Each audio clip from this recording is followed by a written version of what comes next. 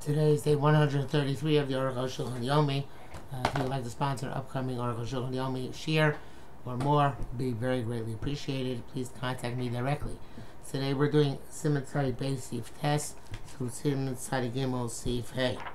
So we're talking about Nikias again, a recurring theme in the first volume of the Arukh HaShulchan, and obviously. So we are in the middle of that discussion. And we're talking about when you need water before davening, when you have to wash your hands. Test. When do they require water? When your hands are dirty from things which are in Netilas Yadayim. If they just touch the disgusting place. But if you don't know that your hands got dirty, you don't see any dirt on them, and you did Netilas Yadayim in the morning, even though you got distracted since then. Nevertheless, you don't have to wash your hands nor clean them. Stam yadayim are kosher letefila, just like most people don't wash their hands before making any birchos hananim. So in the afternoon, if you wash your hands for lunch and you don't know they got dirty afterwards, you don't need an additional washing and cleaning for mincha. But there are others who say the hesed supposed to feel that getting distracted is a problem in terms of davening. Because hands are busy, and it's certainly touched a disgusting place. So that's a Rambam Baruch. And he compares, this is from the Baal Tanya here. He says this is the primary halacha. Then we say before the other brachos you don't, not concerned. It's not like tefillah has many brachos. So quantity brachos makes it qualitatively more significant. And furthermore, you're standing before Kodesh Baruch Hu. I'm not sure if that's a separate reason. I think it is, or the Harbe Brachos is standing for the king, but I think there's two separate reasons. But even according to this opinion, the more stringent one, he doesn't have to toil to find water, but he doesn't have them at hand.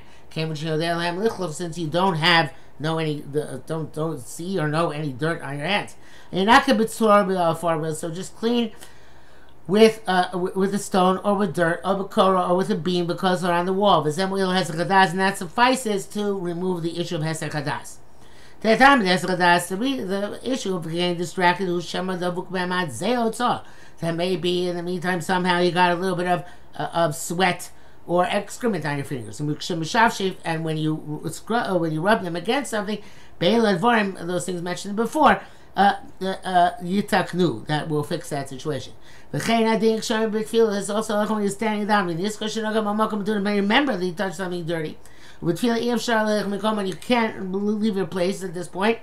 You're not capable of use the beam or the stone or etc. That's the way in Shmonesei you can't move. Obviously, the Zimra, the place where you can move, you can go wash your hands with water. If there's water in shul. But if it would require leaving shul, then it should just suffice with cleaning with one of the things we mentioned, the stone or the dirt or the beam or the wall. He says, I'm looking at Rav. If you're learning Torah, it always suffices to go for this kind of cleansing. Mishnah Berurah also says if you're in the middle of Krishma or Pesukei Zimra, you should go wash your hands. Sif Yud. The place is considered to be disgusting and therefore requires washing, or the places which are normally covered. Uviyad Adel Bogin, and the arm up to the elbows, Mikra Megula, is considered something which is normally uncovered. With Savar, and in the neck, Arukh HaZeh, up to the chest. Everything beyond that is called covered. When you touch it, you have to wash your hands. Presumably, this means any place down from the downwards, and would include the legs. My impression was that at least that the calves are not considered to be Makomos Metunafim, but I guess I was wrong. If one touches one's hairs of one's head, you don't have to wash your hands. But if you scratch your head, then you have to wash because you get sweat on your hands. Not the kina biyada, but if you took a louse off your garments with your hands, you have to wash. Of a parush, but a moth nearly the answer until you don't have to wash after touching it. The animal it's not as disgusting as a louse. And can't hurt a gun unless you kill it. Our pishpish, a Korean vance. This is a bug which is very, very smelly. We had them in Shalavim when I was a kid, and it was we used to come down from the roof and drop down at random intervals, and they very, very disgusting. They smell kind of like very bad marzipan. So they are very repugnant, but talking the tila, and you have to wash. If you scratch your beard or your payas, it doesn't do it. It's not an issue. You have you can't touch these things when you're davening or learning, and so to remove mucus or whatever you want to remove from your ear or your nose. Unless you use a garment to interrupt. It sounds like when you pick your nose, be blunt about it, you have to watch afterwards. I have not seen people be careful about this. And I was a youngster. I was learning with certain yeshiva. The Rosh Yeshiva was a Chashmi Yid. I sat in the front row, and he sat in front of me, and he used to pick his nose publicly from time to time. That's very interesting. Okay, so it says nearly to us afos, and if the nose or the ear ain't so common, we don't need water, but rather cleaning oneself with the wall or a beam, and everything we mentioned previously. And I believe this is the custom. Those argue altogether on this. I guess do not require washing at all. Even you still touch something disgusting, you're allowed to think thoughts of Torah. This is from the Rabbi Akiva Eger. Bracket says, it sounds like the only place where there is actual sweat or some beads of sweat, some oiliness, that you have to wash your hands. Okay. Yud Beis. Amir ben Megillah says himself in Megillah, some urinates should not daven until he tarries for the amount of time it takes to walk 4 amos. Because drops can fall on him. What does that mean? His garment should not become soiled by the drops which are still in his genitals. So Arukh HaShulchan obviously senses the need to explain. When a person finishes urinating, should not walk away from that place that's urinating until the time that it takes amos has passed. Because there's still drops coming out within this share of time. So according to this, even if you're not davening, it's also a problem. So you have to make an asher. And how can you make it if you're going to soil yourself? It's possible because the one bracha b'asher they were not so concerned. That sounds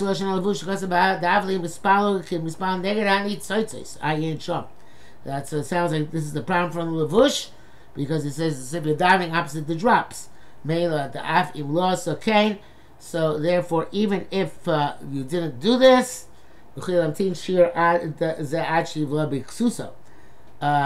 even if you didn't wait for amos, and therefore drops fell on your garments, you have to wait until they get absorbed in your garment, so that you don't have to it's not as if you're davening opposite these drops. That's if drops get in one's underwear, since it's covered with one's trousers, then it wouldn't be a problem. You gimel. I'm inspired. She works the other way as well.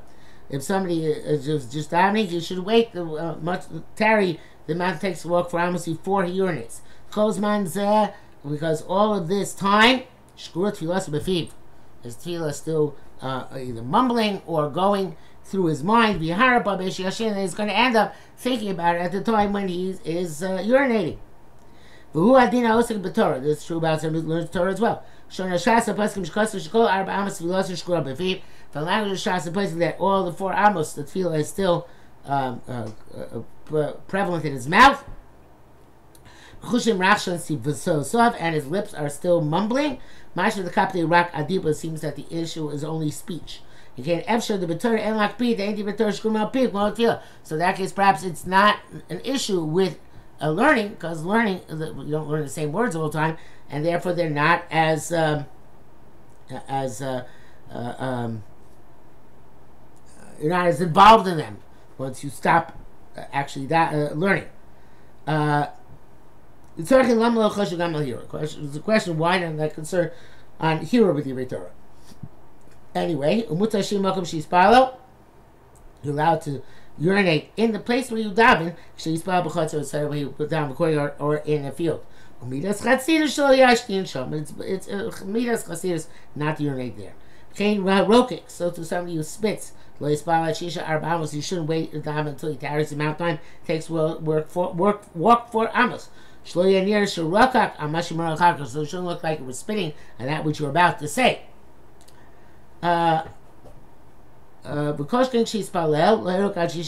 Certainly when you daven, you should not expectorate until you share dal amos. It's only if you decided, now I'm going to take a juicy spit. He's davening a little rope, but saliva just collected in his head, in his mouth. And he has to spit it out, like mucus and phlegm. It's permissible. Everybody sees he's compelled to spit. Totally take stalker according to tefillah. Like a bit of a non-sequitur here. Before you start davening, it's best to give tzedakah. Yesh Kosbul is saying Shekil Baruch David, and somebody will have the minute to do it when you say Baruch David. He's on brackets. Kasav say B'chasim Shlei Yashtim B'leirok. You should not urinate nor spit makom shekisa dama off in a place where you did kisa yadam. Beish adam adayin nikar, when the blood is still there, not fully covered, fully dissipated, dissolved, I guess. Okay, it's kind of out of left field.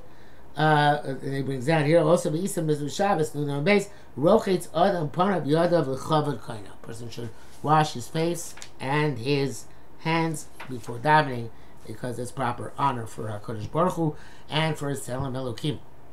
Tzadi Gimel. So it certainly shows Karmat Tefillah. You have to tarry before davening. Kasav Ram Perek Dal Din Tezvav. Kavana Saleim Ketzad. How do you accomplish Kavana? Kol Tefillah, or what is actually what are the parameters of Tefillah, of Kavana? Kol Tefillah she'ein b'Kavana and Tefillah. Any Tefillah which is not done with Kavana is not a valid davening. It's done without kavana, without full intent and focus. You go back and daven with intent and focus. If you find that your frame of mind is too distorted, your heart is too distracted, you cannot daven until he calms down. Because therefore, there somebody who comes from the road, who is tired, or mates are in pain, of this, or an anguish, literally. Also, you can't daven until he comes down. A person Chacham said, at the times when men were men and kavan was kavan, you should wait 3 days after coming in from a trip to rest and become cooler, and only then daven.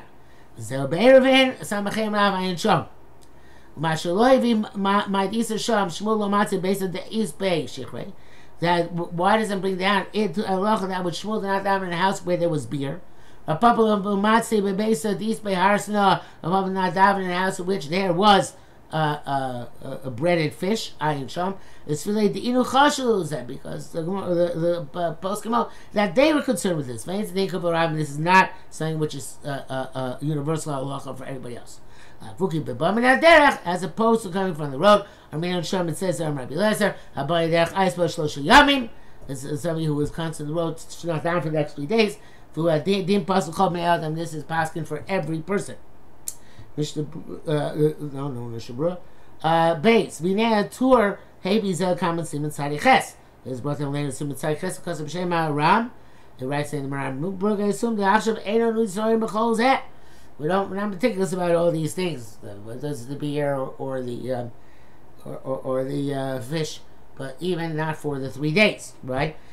Because our kavan is not so great. Today we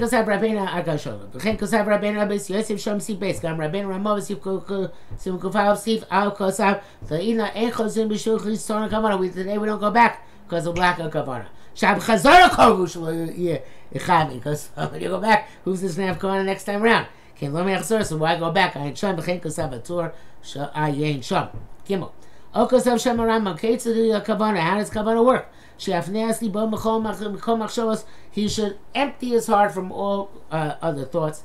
And perceive himself as if he's standing before the divine presence. That's why you have to tarry a bit before davening. Shave is like liyah shave, to focus oneself. To be able to direct his heart. Daven in a calm mood and with a proper supplications. No, say my son, and you shouldn't make it down like somebody who's bearing a burden, and tosses it off, goes away. Therefore, we have to tarry a bit after and then take your leave.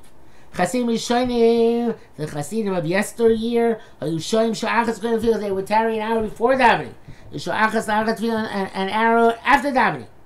And davening itself will be an hour. This is the understanding of the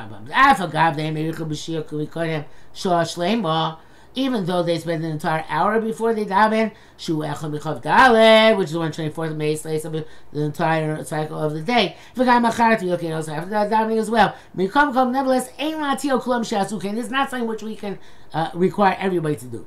That's why it's good enough to have a little time before davening, not achat feel, and a little bit after davening. Near the dai b'shir hiluk shmona tefachim. It's enough to tarry the amount of time it takes to walk 8 tefachim. The zel perusho the shnei psachim, which is the explanation of 2 doorways, which we haven't seen beside Sif Chafei Perush Achron. According to the second interpretation, I shall Matzim Bishkolik B'Zeh. Don't find anybody who disagrees with this.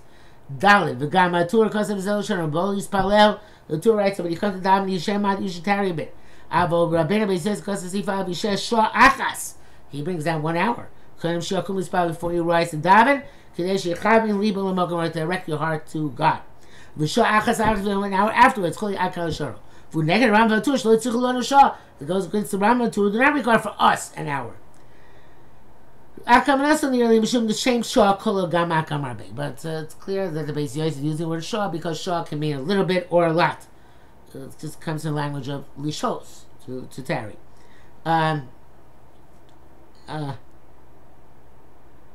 So that's it wasn't meticulous in what he wrote, so precise, because Beis Yosef likes writing things tersely. But it doesn't mean a literal hour. The Shabbat does take him literally.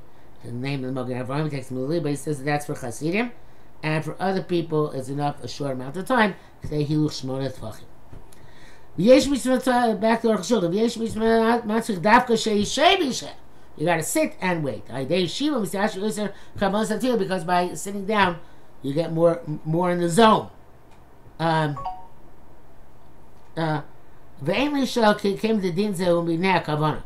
can't ask, well, since it's because of kavanah,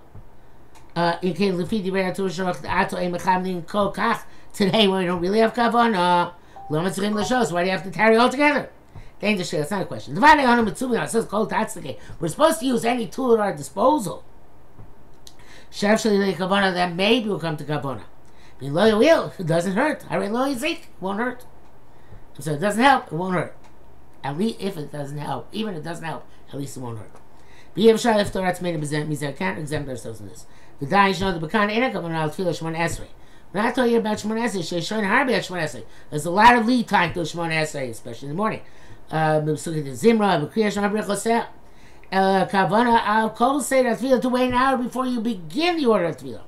The Inyam Miashia, the matter of the Tari, Hushasika, quiet, Isbonus Belev, and meditation. Loving his name, Mechan, so it's to understand before whom he's preparing himself to daven. Kasab Seder Ayom, it's one of the Rishonim, I believe. The Charat Tfilah, let's say it's after you need to leave. In Yacholi Sakeh, Bachelor Yeshua, as well as Rishonim basic says, if you can wait until the fewer than 10 people in Shul Matov, that's great. You should not be among those who caused the Shekhinah to leave. Because he was there until the amount of people which mandate the divine presence is below the necessary 10. The Shekhinah ain't sure because the divine presence does not evolve in less than 10. I ain't sure. Obviously, not every person can do this. But with this you have to be careful. If they're precisely 10, so you should be the first one out. That really negates the involvement of the Shekhinah here. Hey, you only start the davening out of a sense of gravitas when you have a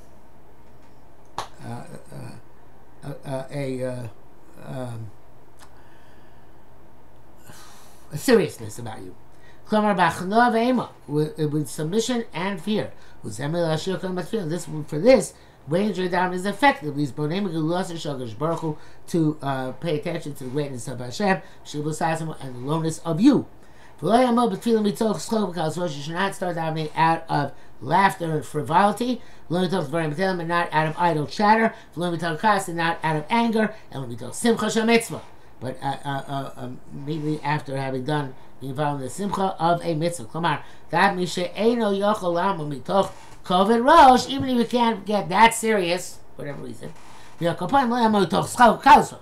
least you shouldn't get daven out of laughter and frivolity, and idle chatter, and out of anger.